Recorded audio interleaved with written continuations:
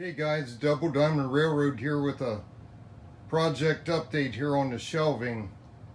DDR dispatch with a update on our shelving completion. My buddy roofing window guy just left and we got the shelving in. The whole frame from where's what we had back here before. That one, and now he came in and added this in. Framed it in, beefed it up with 2x4 blocks back underneath and 1x4s, because I told him I'd turn around and sit down on that to look up under my wiring. And he notched it out there and took it all the way back. Just some deck screws.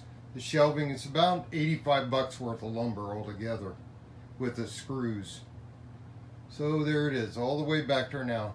Now all this stuff can go down there and spread it out, be able to get into individual containers instead of stacking them like they are now. So pretty excited and happy about that. Looks good. Can't wait to make use of that and clear off the layout up here, the yard area, and plan that out for the future. So we had to spend some time and fire up every engine in the shop and let him hear all the sound effects, and ran the SD40-2 consistor around so he could see that. And he took pictures for his kids. That's my buddy Joe. He's a great guy. If you ever need a roof in Ohio, north central Ohio, he's the one to call. Roof and Windows. Puts those Pro Via windows in. We got several of them.